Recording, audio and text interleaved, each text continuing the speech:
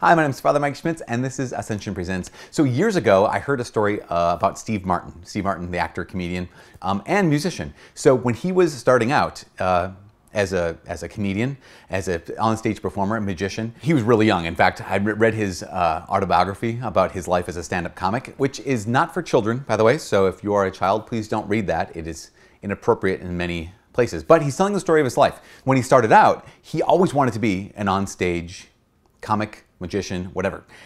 But he knew that as a comedian who was young, people wouldn't take him seriously unless he could prove to them right away that he knew how to do stuff, right? So he thought, well, what can I do? I can learn a musical instrument, learn something difficult, and then I can showcase that on stage, and people would know, oh, hey, he's not just some kid who just stepped up on stage. He's someone who knows how to do something difficult. So the something difficult that he chose to learn how to do was play the banjo. It's difficult to learn how to play the banjo though, however, and so he found himself a little bit discouraged at the prospect of learning this musical instrument. He told himself, well, if I practice the banjo 20 minutes a day, every day, which is not too much, 20 minutes, that's it.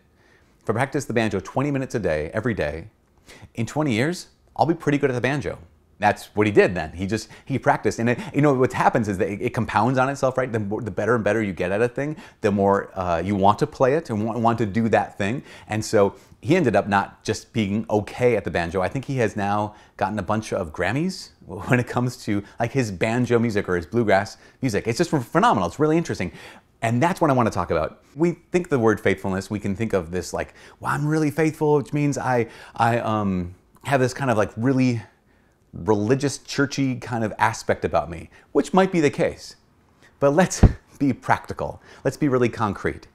Faithfulness, in so many ways, merely means consistent, right? So actually, another definition or another translation of the word faithful is steadfast. To be steadfast is to be consistent. It means that I do what I say I was going to do, right? So to be consistent is to be faithful. I want to talk about this because let's look at Steve Martin. He was faithful to the banjo, which means he was consistent in his practicing the banjo. And it was that consistency that actually changed him. It made him into someone who was excellent at the thing that he did. And this is the case for every human being you ever respect. When it means any human being who can do something that you really respect. And what I want to talk about when it comes to your spiritual life, our relationship with the Lord, is the call is, we want to be holy. None of us are going to be perfect, but all of us can be consistent. We show up again and again, day after day, in all circumstances. Because, as we know, it's really easy to show up on the days when I'm feeling good and the days when everything is conspiring to, get me to that place I need to go. Whether it's I've decided to be faithful to reading Scripture. I've decided to be faithful to getting to daily Mass. I've decided to be faithful to praying the Rosary. Whatever that thing is, to be consistent in that, it's easy when it's easy. But we're transformed when we do it regardless of whether we feel like doing it or not.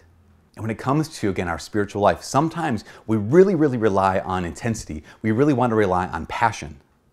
But we can't, because it's always going to let us down. Because no one will be transformed deeply when it comes to, especially their spiritual life, if all they rely on is their intensity. Because I will say this before, I'll say it again, I'll say it now. When it comes to almost anything, consistency beats intensity every time. When it comes to almost anything you want to get excellent at, whether it's the banjo or belonging to the Lord, when it comes to praying or when it comes to serving other people, one of the ways we can exercise consistency in such a way that changes us is, I got this from one of our students here at UMD. He played baseball for the university.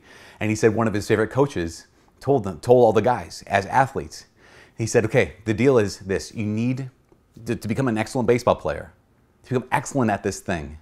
You need to learn to love the process. It's a long journey to become excellent at anything, a long journey to become excellent at baseball, a long journey to become a saint of God. So I can get discouraged at man, it's taken so long. Yes, but learn to love the process. Well, right now I don't really feel like it. Okay, that's the day you need to show up because I need to learn to love the process. To be able to practice in any circumstance, in any kind of weather, means I can play in any circumstance and in any kind of weather.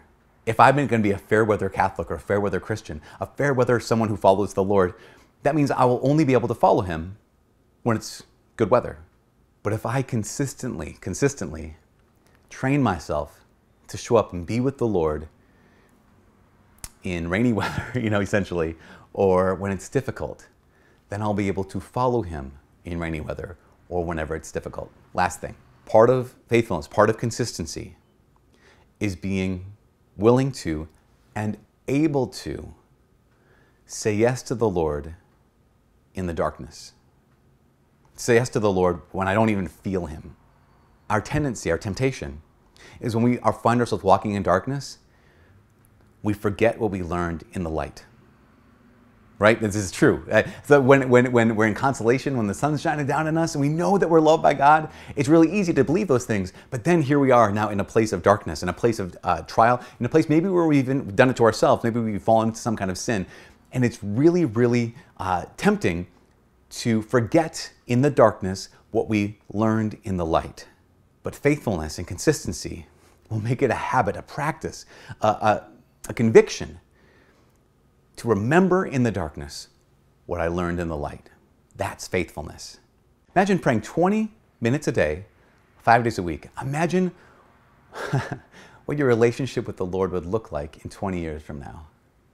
Or you could just put it off for 20 years and imagine what your relationship will look like with the Lord in 20 years from now. Either way, the choice is yours. I believe you are called, though, to choose faithfulness, to choose consistency in choosing to spend time with the Lord. For all of us here at Ascension Presents, my name is Father Mike. God bless.